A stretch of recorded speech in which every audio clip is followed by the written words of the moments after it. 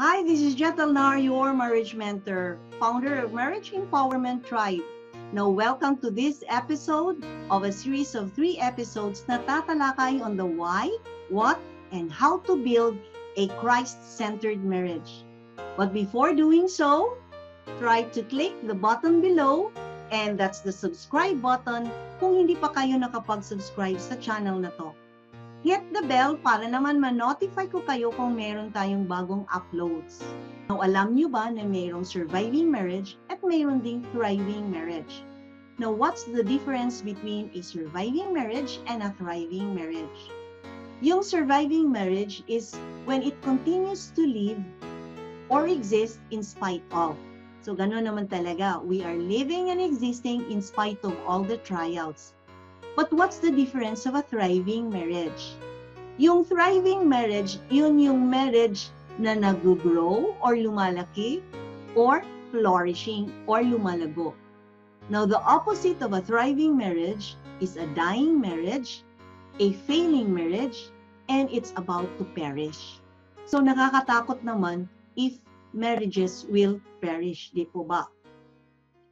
So, kaya natin itatalakay ang why, what, and how to create a Christ-centered marriage because I believe, as a marriage mentor, that a good or a great marriage begins with a solid foundation.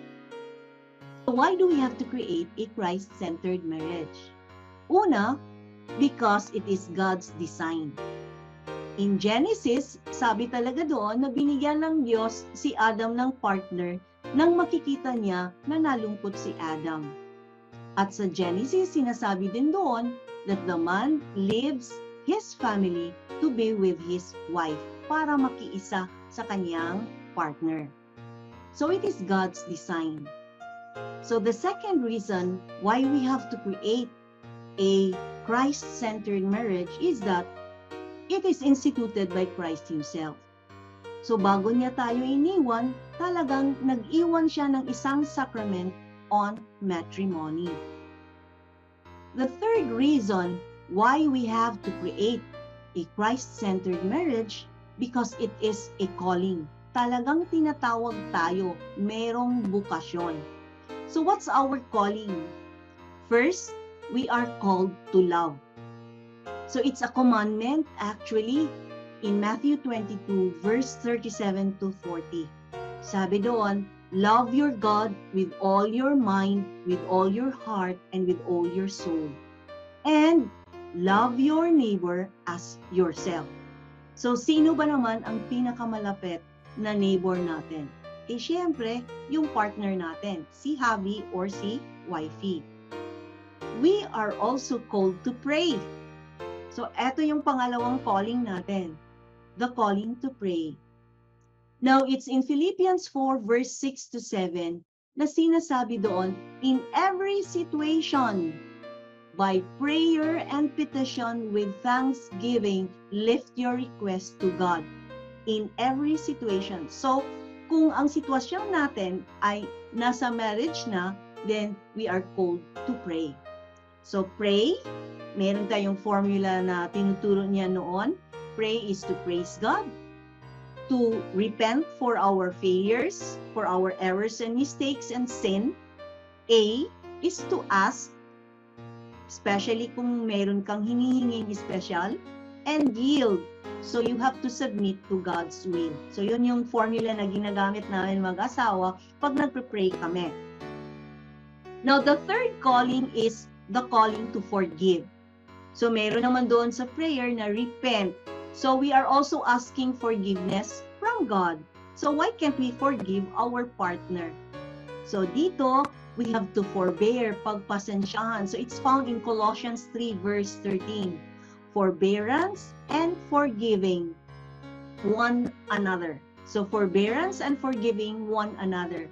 Medyo minsan mahirap gawin, lalo na pag nandyan yung galit, nandyan yung pride, nandyan yung parang nasaktan tayo, di ba? Yung pain. So, minsan talagang mahirap mag-forgive. But then, it is our calling in marriage to forgive.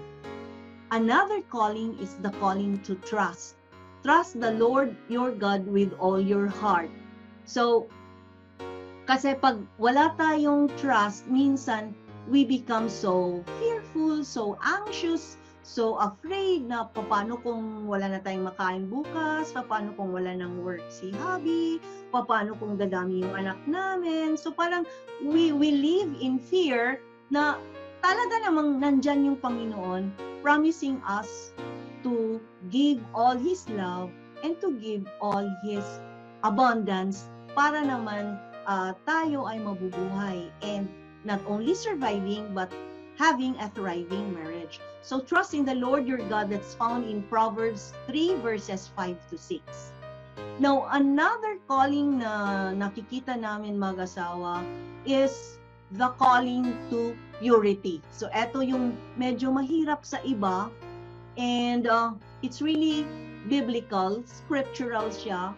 And in Hebrews verse 4 of chapter 13, sinasabi doon, and I'll just read para medyo hindi tayo magkamali. Marriage should be honored by all, and the marriage bed kept pure, for God will judge the adulterer and all the sexually immoral. So, kung alam nyo lang to na mayroong scripture talaga, mayroong verse na nag-provide the call to purity ng mag-asawa, talaga naman kung kinukomit natin yung marriage natin to God and to Christ, hindi mangyayari na mayroong na-addict sa porn, mayroong third party na na-involve sa marriage, na minsan yun yung naging reason kung bakit naging failing, dying, at perishing yung marriage natin, di ba? So, this is the calling to purity. So, pure in heart, pure in mind, pure in thoughts, and in words, lahat pure in actions. And another calling natin sa marriage is the calling to bless others. It's the calling to give, to be generous. Now, in 2 Corinthians verse 6 to 7 of chapter 9, it says there that whoever sows sparingly will reap sparingly. So kung konti lang yung tinatanim mo, yung ma-harvest mo, konti lang rin. But if you sow generously, you will reap generously. So sinasabi nga, God loves a cheerful giver. So dito makikita yung pagiging generous natin in our time, in our talent, and in our treasure. So, dito ako nahihirapan minsan sa treasure kasi I myself sometimes would think na paano lang yung material needs namin kung hindi maging kasya. But then this is a question of trust, no? So, trust the Lord your God, and when He provides, and He really provides, then talagang everything is enough, and in fact more than what is there, what you need, no? So talagang na-test ko yan dahil nga I find it very hard yung the giving, the blessing, lalo na on the material things and especially on the money part, no? Yung giving the tithe, and nahihirapan ako doon. So it needs a lot of practice to be generous, to have a generous heart. And the last reason why we have to build and why we have to create a Christ-centered marriage is because we can receive grace.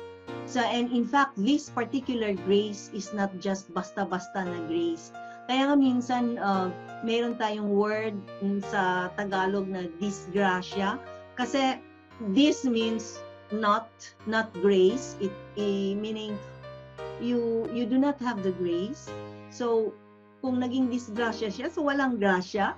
So, in marriage, if you just are faithful to the calling, and alam mo yung rason, bakit kung nga ba gawing center ng life namin, ng married life namin, si Christ, dahil you will receive a sanctifying grace. The grace that will make you holy, both husband and wife, and in fact, even the children. So, an example for this is the family of Saint Therese, wherein pati yung nanay niya, yung tatay niya, yung mga kapatid niya, halos silang lahat naging santo, naging holy. So, which means in our being faithful to the calling of marriage, it is really possible for us to become holy. So again, this is a solid foundation for us to have a great marriage. So sana may napupulot kayo sa episode na to, and don't forget to download the worksheet na pwede ninyong gamitin mag-asawa para naman ma-evaluate ninyo or mapag-usapan nyo why do you really have to create a Christ-centered marriage. May you have an empowered marriage. God bless, and see you sa next episode.